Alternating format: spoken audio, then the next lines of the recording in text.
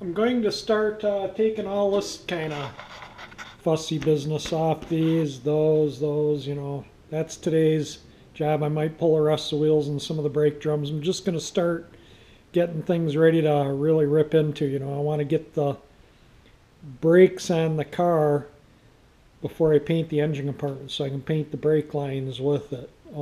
I do want to paint the backing plates and whatnot, so I got to take all that apart so I can clean it up and paint that, you know, and then route new lines.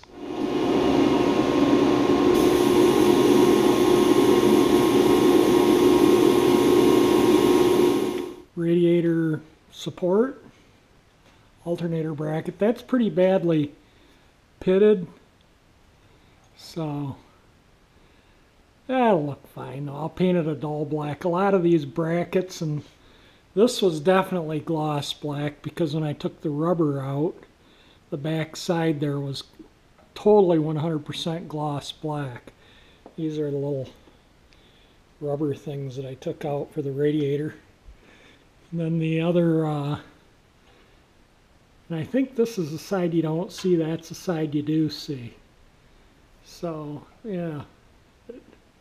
It has a date code on it too, it looks like. It is, no,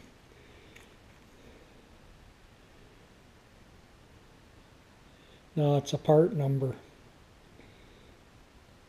Looks like it's 10156-A. I did a little research on these alternators and I found some interesting stuff out. So the biggest alternator that this car was offered with was a 55 amp. Here, I got the book right here. So you could get Autolite or Lee Neville, and I've had people tell me, oh, this car should have 110 or 120 amp alternator. I'm sorry, they didn't even offer that in 66 on the passenger cars. The school buses I worked on, the Ford B700s and B750s, had the 361 FEs, and they had the 110 amp Lee Neville alternators on them. That's an Autolite, not a Lee Neville. This alternator tested at 55 amps when I took it in to have it checked. And in 66, they actually painted Autolite on the alternator, and it was either orange, black, or red. And that meant how many amp alternator you had. If I looked at this alternator very faintly, from about there to there, and there to there, it says Autolite, and it's red. You can just barely see it, but I can totally see it. I don't know if it shows up in the camera or not. And one of my users was telling me that this is a 65-66 alternator only from the way he was looking, apparently the way he saw some view of it.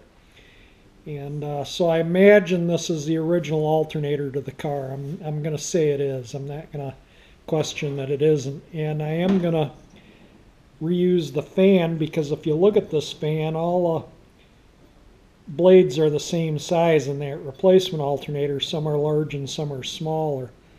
And the reason why they changed the blade dimension over the years is because these whine from the wind whistling through them, kind of like a siren almost. And if you look at squirrel cages or anything like that, you'll notice that sometimes there's different sizes or whatever, and that's to prevent whining noises like a siren. So that was done later in the years and not this one. But anyway, it does say Autolite. It is faintly visible on there. I don't know if I can clean this up and get that more visible or if that'll get destroyed cleaning it up, but it definitely was stamped. I think it was 69 or 70 when they actually physically started stamping the cases with, you know, digits. And previous to that, it was just, you know, stamped with ink. It wasn't like, when I say stamped with digits, I mean imprinted and stamped into the metal. So that is a 55 amp, and that is the original alternator to the car. Look at this old original voltage regulator, still says Autolite on it, and I'll have to clean it up. It looks like it has some numbers on it. And we'll check it out. But it says auto light regulator. Something negative. I can't read the writing on it quite yet. But that's actually pretty good shape. I'll show you a couple other things here. You know, I've been stripping out the engine compartment so I can clean it, fix that, clean it all up. You know, I got this off, the rubber piece and the rubber piece there and there, and took some of the stuff off there. I'm going to take that shift linkage off here in a few minutes. The gas line keeps leaking nasty varnished gas, so I had to plug it. I got to take those clips off. That was made in Freehold, New Jersey, and is the original fuel line from the tank. And I believe that, well, I might have said that. I think that's the original hose too.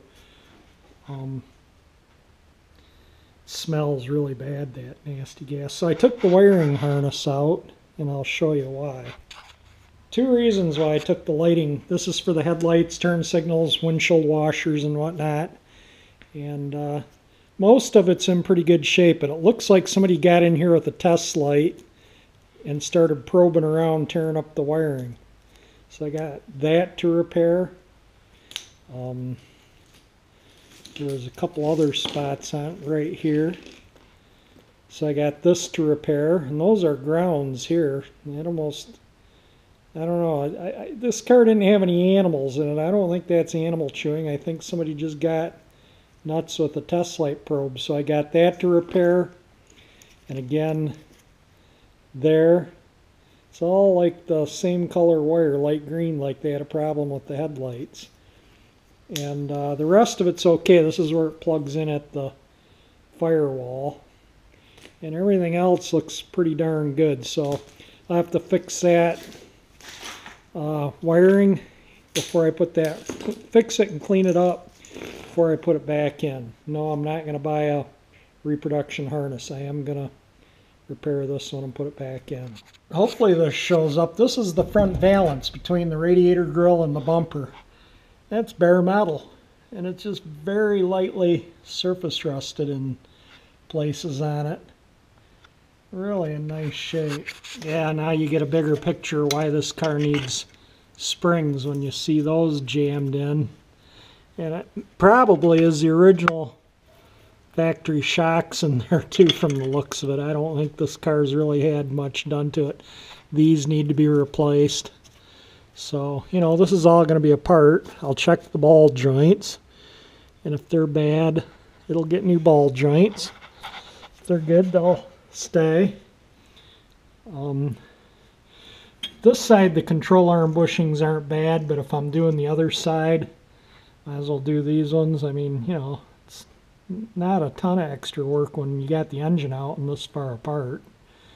There is some clips here, if anyone knows. See all these little push clips? I don't know if they just, as it was rolling down the line, they had just stuffed some extras on there or what the deal is. But look at that frame there. That's black paint. This thing's, there's black paint there. This thing's in really good overall condition. I'll just show this as the passenger side. That's where the battery ate through, so I'm going to repair all that. I just kind of, you know, I mean, look at the inner fender, the fender on the inside. And again, you can see the front valance. Well, maybe you can't. It has just some minor surface rust on it. This one horn is a 6D2C, so maybe is that April 2nd, third shift, 66. The other horn doesn't have anything on it that I can see, but they're both, I believe, the original horns. Oh yeah, it does have something on it. It does have something in, I can't really, it's right there. Looks like it was in like a yellow paint.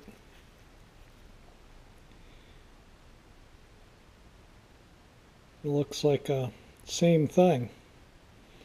And then one thing I want to leave original on this car untouched, and I think this is going to be it. I think this is the factory original voltage regulator. That says F for field, A for armature, S for stator, and then another F. I don't know, maybe that first one, it's an I maybe. But it's definitely an ASF, which would be armature, stator, field. Yeah, I can't tell what that first one is. It says auto light regulator. Anyway, I'm gonna seriously thinking of, this is kind of tucked in behind where the battery goes, so it's hard to see. But I like the fact that you can still read auto light regulator on it.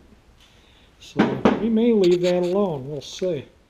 Alright, I got the engine harness out. There's no damage to the engine harness, it's all in really nice shape. The convertible top wiring was in with that harness, so I had to separate it. That's the circuit breaker for the convertible top, and this wire for the top, which goes down through rubber grommet.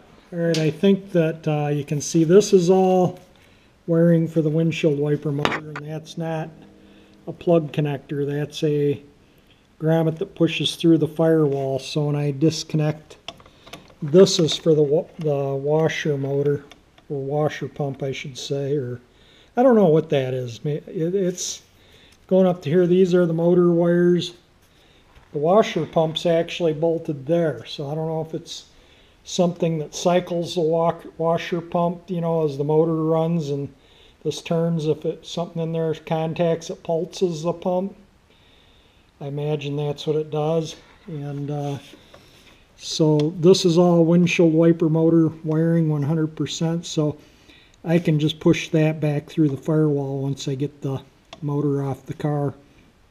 I'll take this clip off, and this clip off, I took all the other ones off along here because this caulk stuff, as you can see, needs to be replaced, and this will come off when this comes off. And I'll probably take this, the wiper blades and this off today, and try and get some more things apart. And then there's over here, this is for the grommet that comes through the firewall, this is for the heater, that goes to the heater resistor, little Ford Motor Company tag on it there. It looks like it says, well, maybe a N01, number 1, I don't know, first. Maybe that's an N, yeah, I'm pretty sure that's an N01. I don't think it's a letter O, I think it's a 0. And then this Moco SXA, and then it has a C5 2B, and then a 18A 586A maybe. So that's the harness for the heater fan. I took out the resistor so I don't damage it. So that's your low and medium speed. Your high is just straight 12 volts to the motor.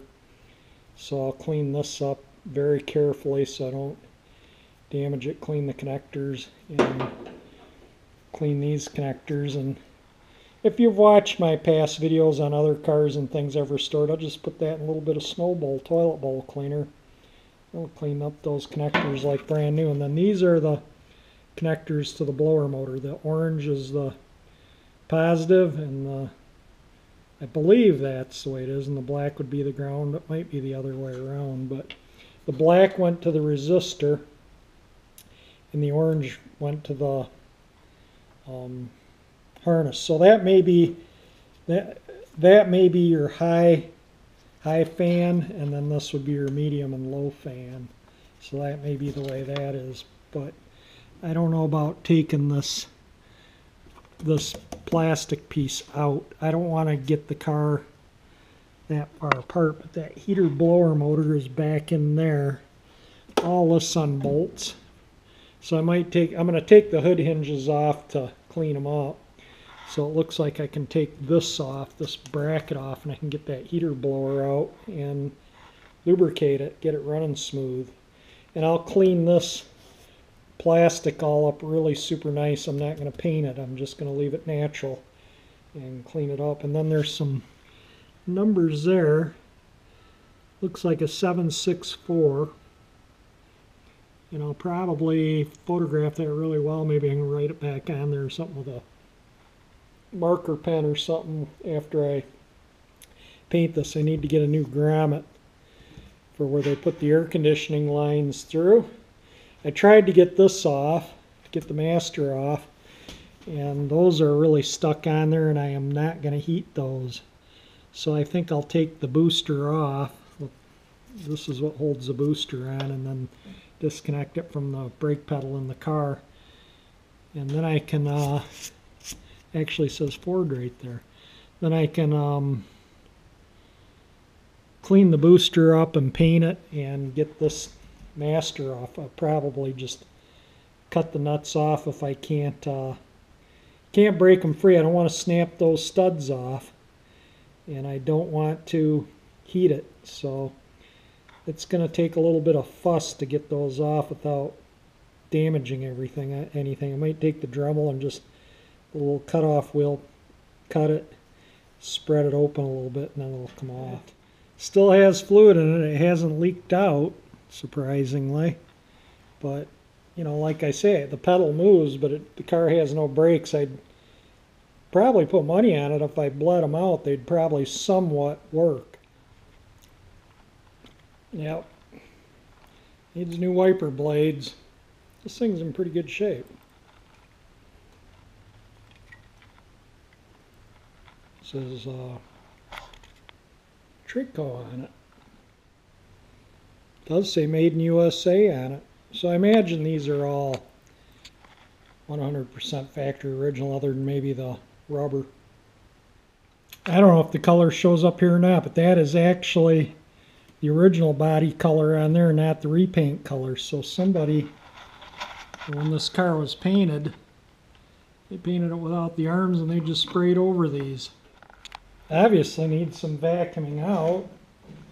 It actually doesn't look bad though.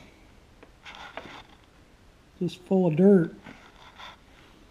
Get the shop vac and clean it out. I don't see any rust out in there. It's all in really nice shape. So I took this little clip off right here that holds the linkage on the motor, and everything works nice and super free. I couldn't get in there to vacuum back in there, so I'll just take these out and then I can lube them up while they're out. Those things are as free as can be, but I am gonna lube them up. They're just really nice. Lube up all, you know, everything. And I'll get a light and show you down in there. It's really clean. It's just absolutely clean as can be in there. Try and get the light to where you can see. Minor, very minor surface rust here and there. Most of that's just still dirt, and you know, it's like here, dirt and stuff like that. But no rust out in there at all. These little screws here are what hold the trim to the cowl, and I'll probably take that off too for when I paint the car. I'm just going to leave it for now. Well, the wiper motor's off. I find these little wires, and this has green paint on it, so there must have been a tag or something on that at one time. I found these in several places on the car, and thought maybe they were from something else, but apparently, you know, from aftermarket stuff. I think they're, I don't remember where I saw them. I found 2 or 3 of them throughout the engine compartment, and but when I see paint on it, that tells me that was on there before the body went through the paint booth. And I got to replace. I took this out because this stuff here, this like seam sealer, as you see, just pulls right out. It's completely dried out, so I gotta got to clean this all out and recaulk it. You know, if you don't, that'll leak water in there. So they do it for a reason. So there's 3 layers there. There's the car body, the cowl, which is this piece, and then this, which is this piece. And if it leaks between this and this, it'll go inside the car. If it leaks between the top one and that one, it'll just go down in the cowl. So this is the important one, is the bottom one. Oh, with this off, yeah, I can clean it up super nice, make sure it works. Clean this aluminum case up back to its natural aluminum. Paint the motor metal black like it originally was.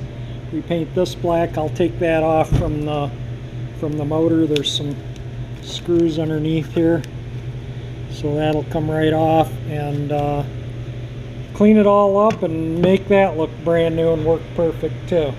So on the wiper transmission, I just filled that part with oil and put oil up in here, you know, and they turn, like I say, they turn really easy, but I want to make sure they're lubricated. And I'll take these apart because these have rubber bushings and I don't want to get oil on the bushing.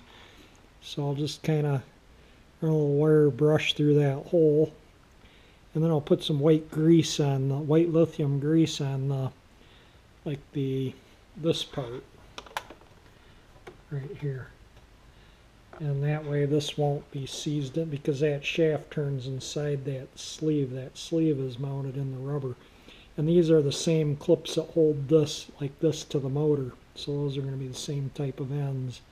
The brake booster is off. Getting in under the dash, you have to take a little clip off. I'll show you. And then you can unbolt the booster and get the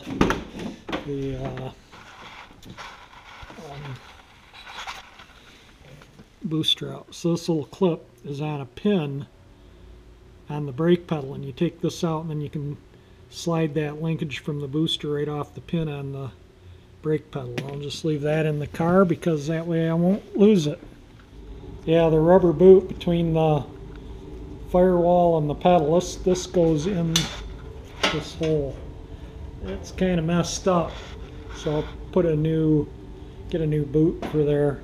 These are like studs that were in for the booster to the firewall, and they unscrewed from inside. I put penetrant on them, but that's okay, I don't care. This is the part that goes over the brake pedal, and the brake light switch is right there with that, and that boot goes over this. So I dumped the fluid out of that. Yeah, back of it's in good shape, so I can, I don't know if this has any numbers on it or not. Let me look at it. Yeah, I don't see anything right off the bat, but if I find them, I will definitely video them. Whoops, the cap still there's some oil and the fluid above the seal, and it was dripping out. Yeah, it's definitely come apart, so I just took the shift stuff off. I'm going to get these off maybe tomorrow or something. I'm kind of running out of time. I got other commitments this evening, so I kind of got to wrap it up here. I surprisingly got a lot done. I worked on it for maybe 3 hours, and got the wiring harnesses, wiper motor, brake booster, shift linkage, all this rubbery plastic stuff off. I was going to bump the dent out there. I got but like I say, that'll be tomorrow. I'm running out. I got to weld those 2 holes shut too. So can you see how it's starting to come apart? So the rubber will eventually, if I don't replace it, hammer out of there, and then the control arm will move on this, and then the car will drive very poorly down the road. It'll be all over the road. And the other one, you know, the rubber is it just needs to be done. So we're going to put control arm bushings in it. And this wiring here, I'll just push through the dash when I get ready to paint, and I'll just mask these, or the connectors where the engine harness and lighting harness went on. I'll just mask them off, but the other wiring I'll just push through into the interior. And you know, I can't stand that when I see you see a beautiful restoration and then they paint the the wires. I'll clean those up too, so they look like new wires. I'll wipe them down with some lacquer thinner. That cleans that kind of stuff up really well. But you know, I just don't like that when you see, you know, it's kind of like little details like this where somebody got overspray on those hood bumpers. You know, you can push these little bottom tabs in with a pair of pliers and pop them right off. Takes 2 seconds. Why wouldn't somebody take them off to paint? So, you know, and then you can get painting behind there and under too. Well, I got to take this little bracket off. That's for the windshield washer bag. So that's supposed to be black, so I'll repaint that. And I think I'm going to pull both hood hinges so I can clean them up. And I'm going to have to pull this box so I can get to the heater motor. And before I paint the car, I'll put the hood back on and get everything lined up, and then I'll just leave the hinges on, so all I have to do is bolt the hood back on here. And generally, you know, I don't know, I have never really had a lot of issues with lining things up if you mark where you take things apart. And so I'll do that, and then it'll go together easier. And I gotta repair that rust and this rust. I'll get this bolt out, get some of these bolts out because these panels just unbolt, and then I can fix that, cut that out, weld it up, cut this out, weld it up. It's just spotted in a few spots across here, but I'll probably cut it in here somewhere, you know, and just replace this bit. This bit here is fine in there. This is just where the battery acid ate it up. And I can paint them behind where the voltage regulator went now, and I'm going to get those headlight buckets out and the grill out. I got to get the radiator grill out so I can, you know, paint the core support up pretty. You know, I want this to, this is going to look as good as that. I don't want that, you know, standing out like a sore thumb because this looks horrible. So I want this to look just as good as the engine. And so I'm going to, that's why I took it all apart. It's the only way to do it right is to disassemble. Take out the wiring harnesses, take off, you know, take all, like I say, it took me maybe 3 hours. I'm going to take all the hydraulic lines and stuff off before I clean and paint. It's going to have, like I say, all the suspension. That way, you know, it'll look nice because you can clean in behind where the hydraulic lines are, and then I'll put the new lines on probably just before I paint so that they get painted too. I'm going to use just regular steel lines. They'll last 50 years, you know, if it's not driven in the crummy weather. So I just want to, I think it would look nice. So anyway, you know, just paint them with the chassis. And more stuff waiting for the bead blast cabinet. This is a transmission shift linkage. This piece here goes to the steering column, and that piece down to the transmission. This bolts the engine, and that to the frame. So I think that's going to be it for the day. I think it's a day. And if you like the video, hit the like button. If you want to see this amazing 66 Galaxie, you know, get this all prettied up and that pretty engine in here, and get the body all prettied up, subscribe to my channel. And thank you for watching.